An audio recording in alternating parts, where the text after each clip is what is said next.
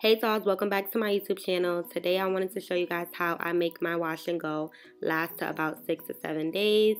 And yeah, here's the video. I hope you guys enjoy it. Make sure you like, comment, and subscribe. Let's get started.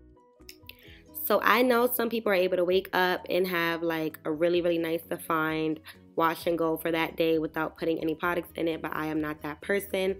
I have to wet and add some curl enhancing smoothie in order for my curls to be popping. So there's two things I use. Water and Shea Moisture's Curl Enhancing Smoothie.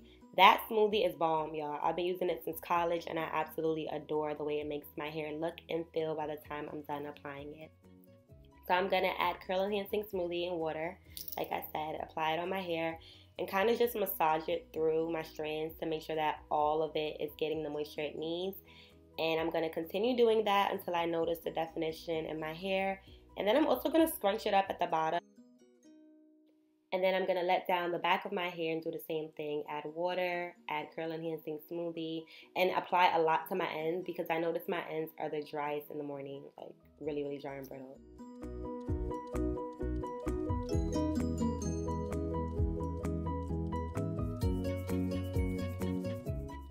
The key with this curl enhancing smoothie, because it is thick and you don't want it to weigh your curls down, is to apply just enough to where your curls look defined, but they don't stick together and feel weird. So I'm going to do the same thing to the other side. Apply water, and I'm going to massage it into my hair and then add some curl enhancing smoothie.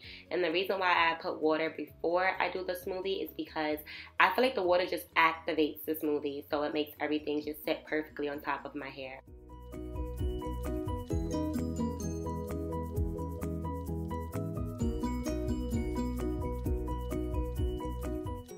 Now that I'm done with the back and the other side of my hair, I'm just gonna make sure everything looks pretty good, put it in one big ponytail to keep everything out of my face, and do the exact same thing to the last piece in the front.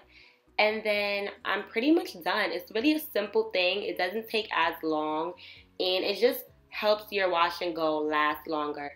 I personally put my hair in a pineapple while it's drying because I just feel like it gives my hair more volume. And that is the end of my video. I hope that you guys enjoyed. Make sure you like, comment, and subscribe. And I'll see you guys soon.